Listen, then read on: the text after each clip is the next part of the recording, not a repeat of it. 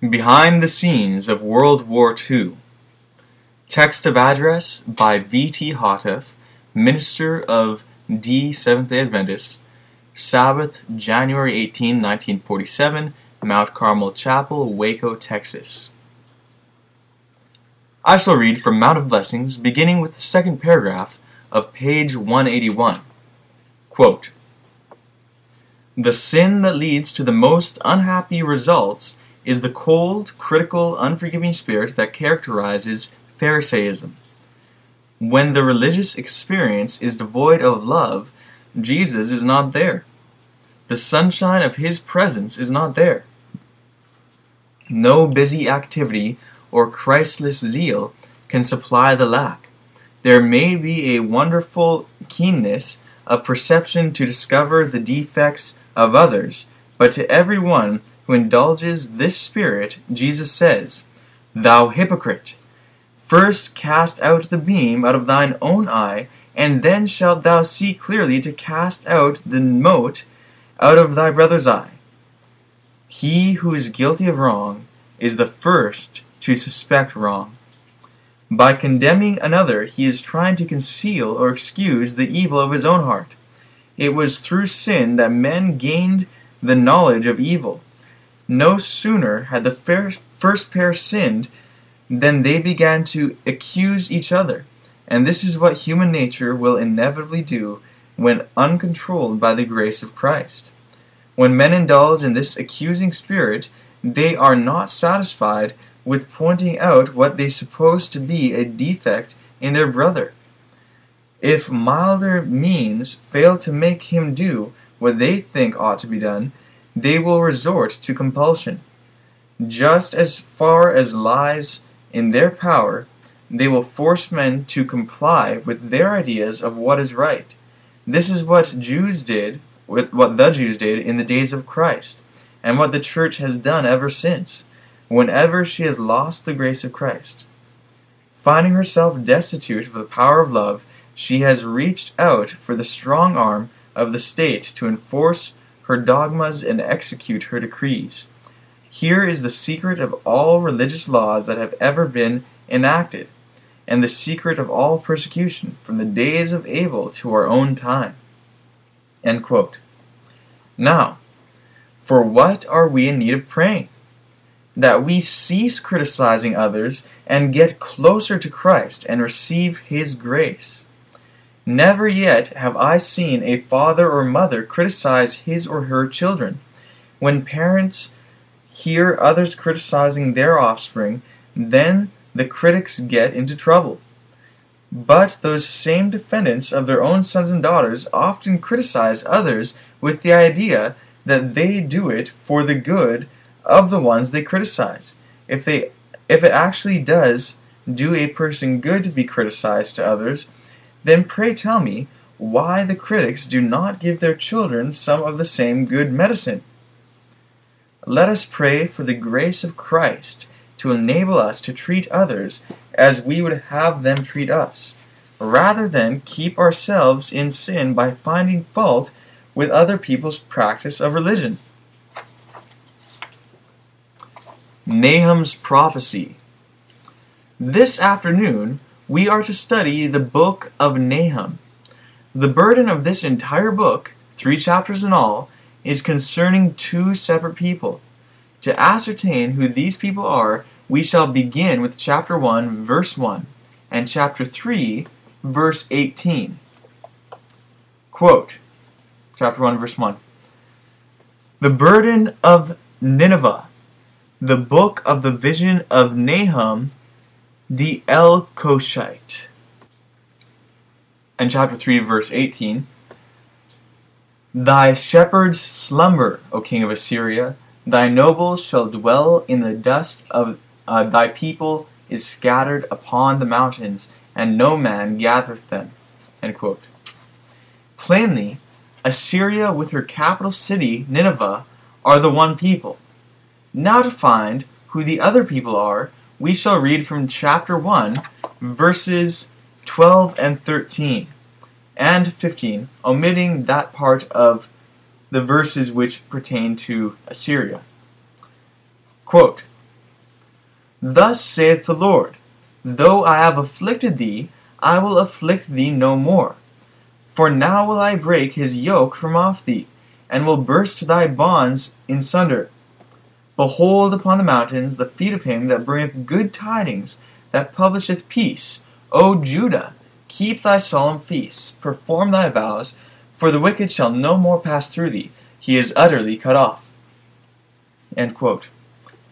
The people whom God has afflicted by their dispersion, and whom he promises to afflict no more, to break the Assyrian yoke from off their shoulders, are his people, those of his church. They, then, are the other people. The title of God's people, you note, is Judah. They are compelled to behold the messenger of God, who at the fulfillment of this prophecy brings them good tidings of peace, the message of the kingdom of peace. The Lord counsels them to be honest with God, honest in their profession of faith. She is assured that the wicked shall no longer be found in her midst, that they shall be removed by destruction. Thus are the wicked raptured away.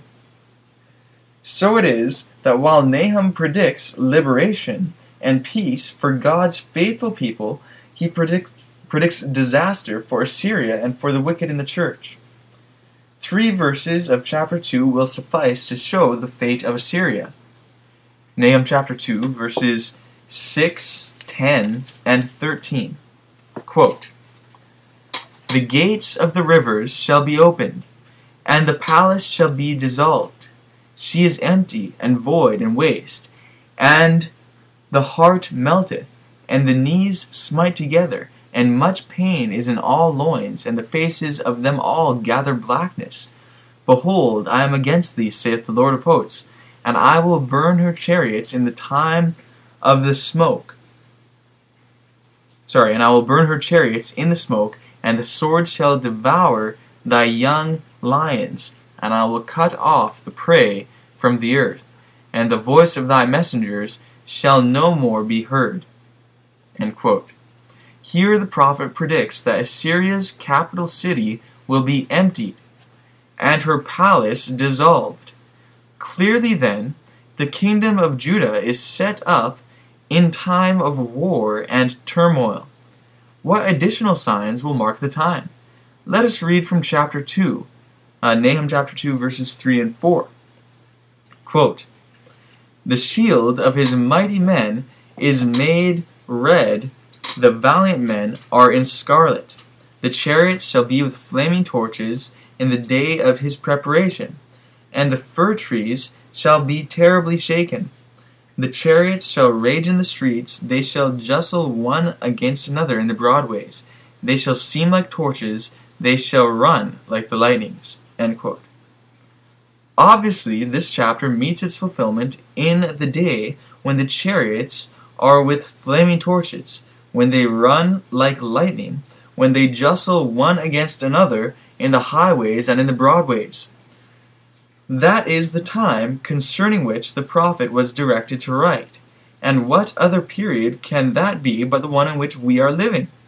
The period in which vehicular traffic is geared to unprecedented speed, in which everything on wheels jostles one against another, both in the streets and in the countryside. Now, in view of the fact that we are living in such a period as described by Nahum, together with the fact that the preparations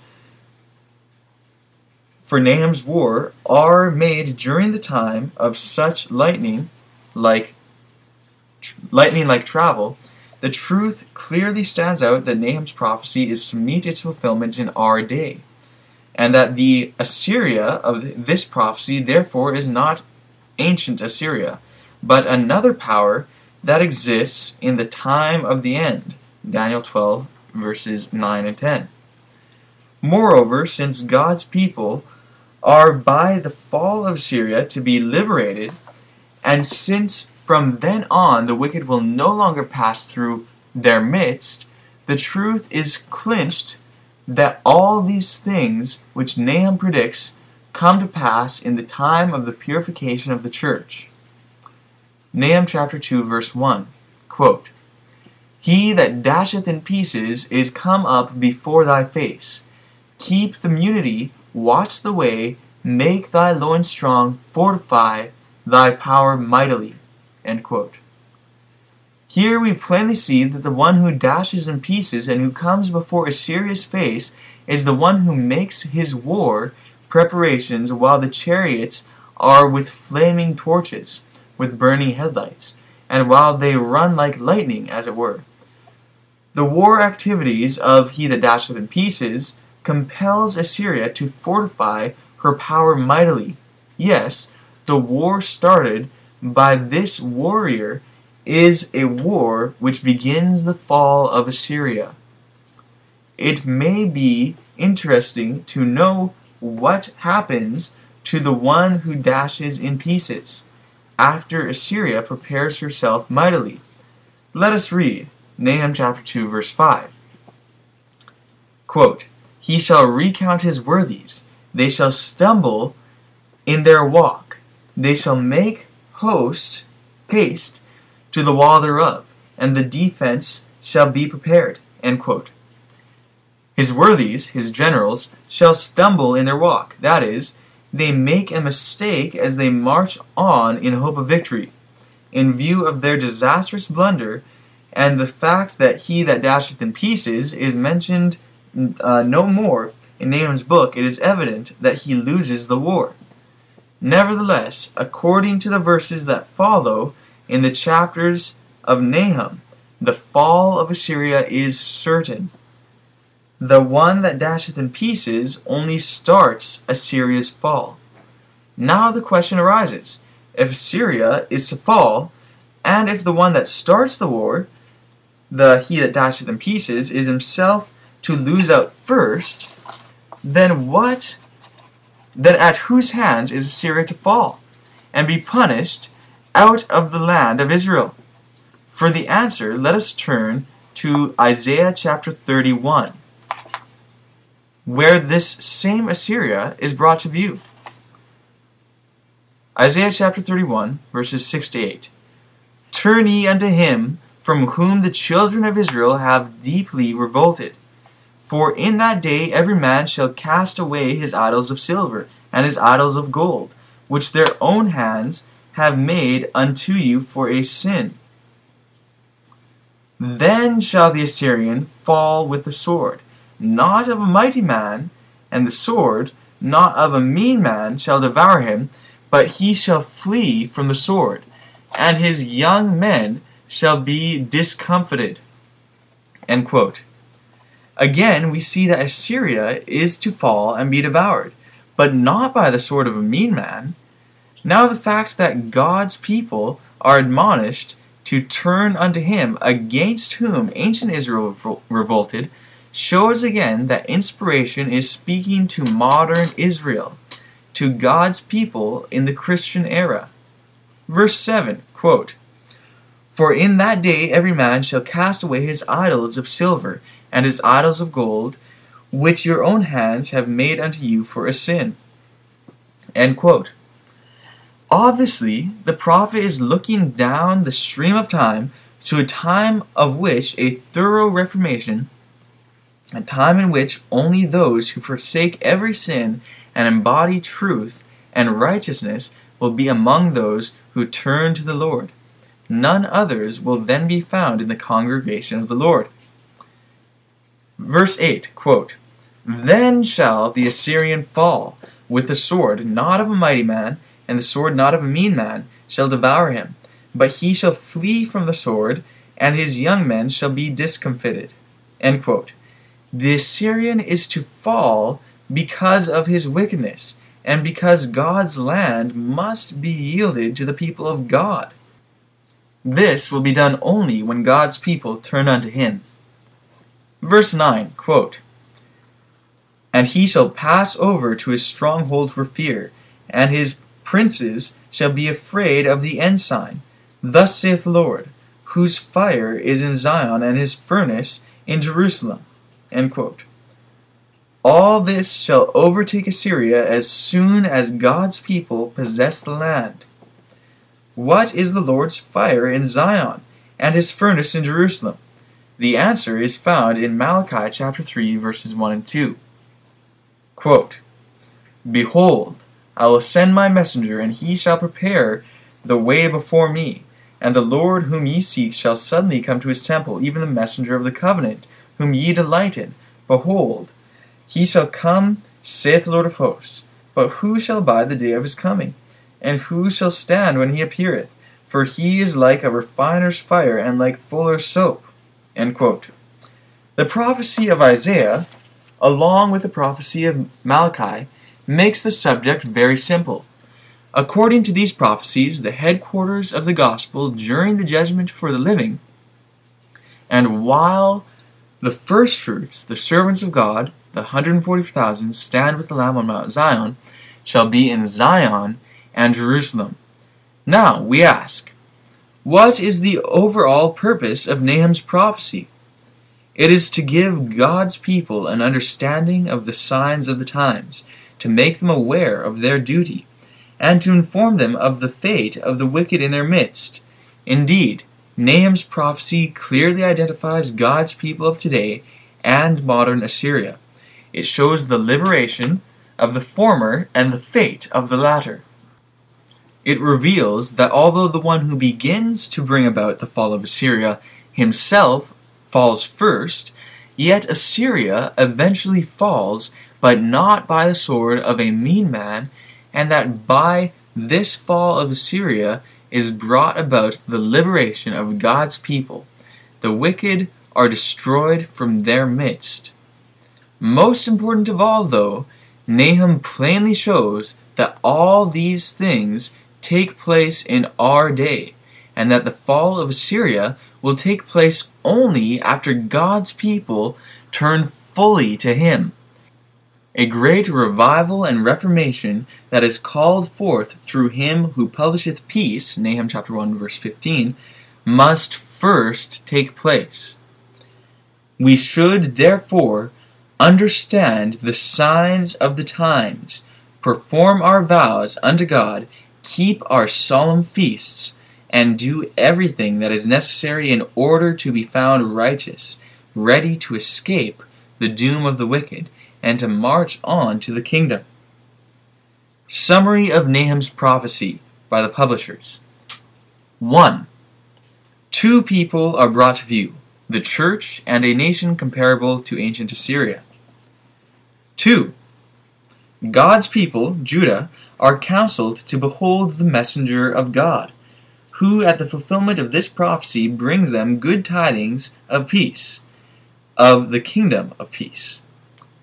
3. The prophecy is fulfilled in the day of unprecedented vehicular speed, the day when chariots with flaming torches jostle one against another in the broadways, unquestionably in our day. 4. In this day he that dasheth in pieces wars with this modern Assyria. He begins Assyria's downfall. 5. Assyria fortifies her power mightily after her enemy comes before her face. 6. On the march to victory, her enemy, he that dasheth in pieces, makes a mistake, and consequently falls, loses the war. 7.